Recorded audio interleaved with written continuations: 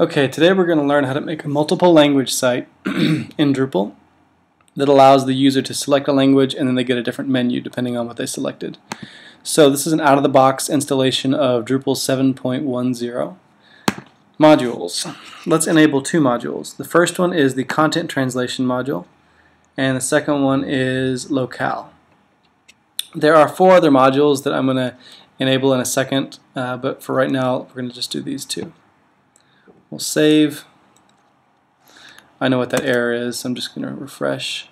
Okay, so our two modules are installed. We'll close that. The next thing we need to do is enable other languages besides English.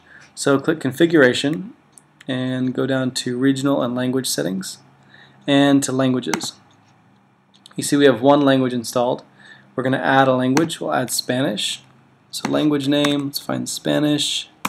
Great. Add language. You can also add custom languages here.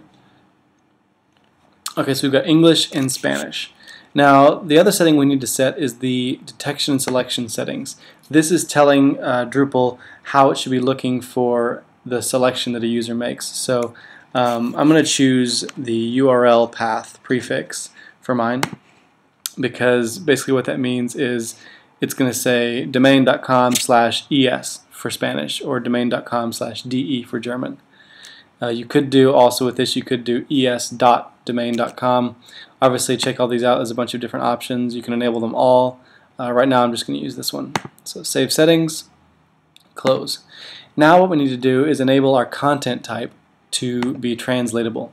So go to structure and let's check out our content types. I'm just going to edit the default content type of basic page. So let's edit this content type. And if you go down to publishing options, you'll see multilingual support here. Publishing options, multilingual support, enabled with translation is what you should be selecting. And that's going to enable you to, once you create a post in English or whatever your default language is, you can then translate it. So we'll save this content type. And let's close this. And let's make a post. So let's add some content. So I'm going to add a page, and this is going to be a menu page for a restaurant. So we'll call this restaurant menu.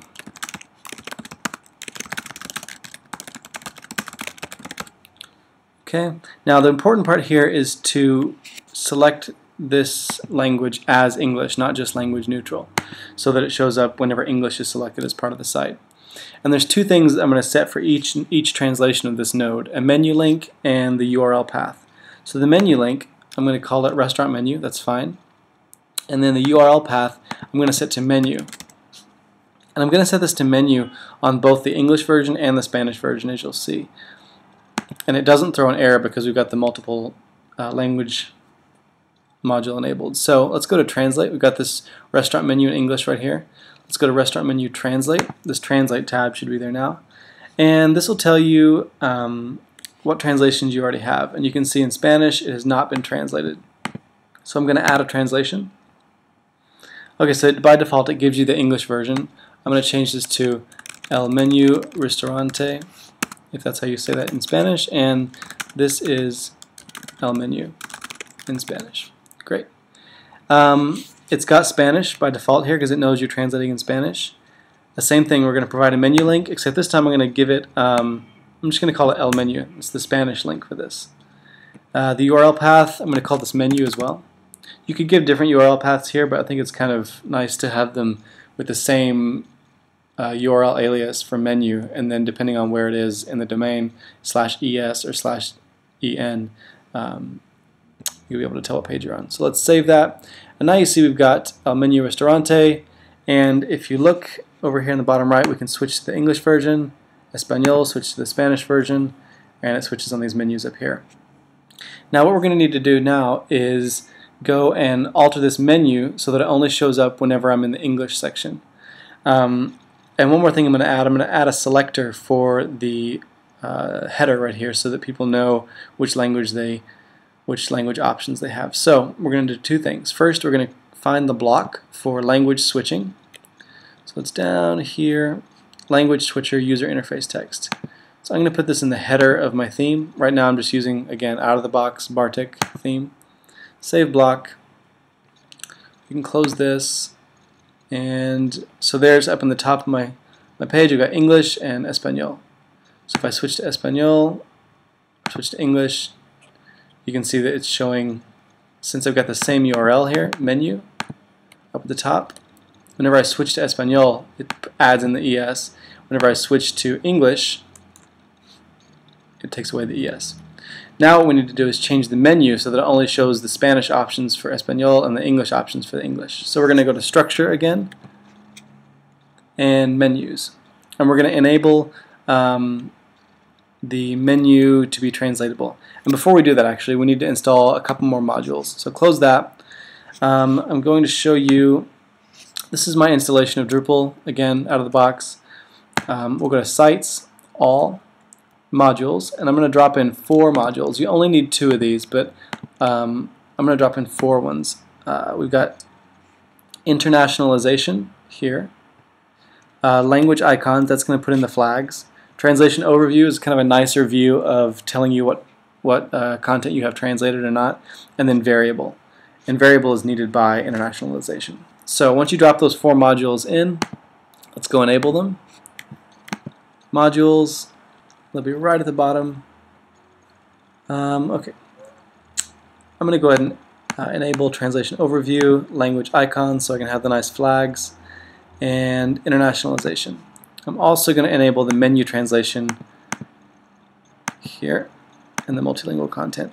Play around with everything else if you want. It does a lot of stuff, but and it's going to automatically enable or ask me to enable the variable module as well. So continue.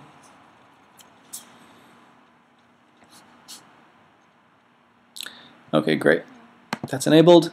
Now let's go to Structure, Menus. Now we're going to add the translation ability to this main menu here. So we're going to, first let's list our links. Let's put the order right. As you can see, for some reason home is in the middle, so I'm going to drag home up to the top and put El menu and then restaurant menu. And then if I had more links, I'd put them all down here. So you can see both the Spanish version and the English version show up on the menu. Let's save that, and we're going to go back to edit the menu, and we've got multilingual options here. The option I use is translate and localize. This means you've got all of your links in the same menu, and it'll just switch. It'll switch because it knows whenever you've put El menu up there, it knows that that's going to a Spanish node or to a Spanish piece of content, and when you've got restaurant menu up there, it knows it's going to an English content. Or you could do a fixed language menu so that you switch it based on, all your English items are in one menu, all your Spanish are in another. But for this case, we're going to use translate and localize. Save. And you're going to notice the difference, I think, right away. We'll close this. And let's go home. And we'll click on English.